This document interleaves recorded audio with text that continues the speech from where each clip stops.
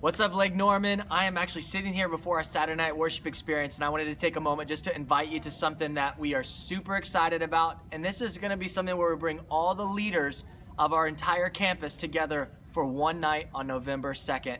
And we're doing that because we wanted to let you guys know first, because if leaders go first, they should know first. And not only that, but the head dictates what the tail is supposed to do. And you at the head of our church are going to be the leaders guiding our church into this next season that we're so excited about. So November 2nd at 7 p.m., you're going to want to be there. Make sure that you RSVP. It's going to be an awesome night as we prepare for what God is about to do throughout the rest of 2016. I'll see you there.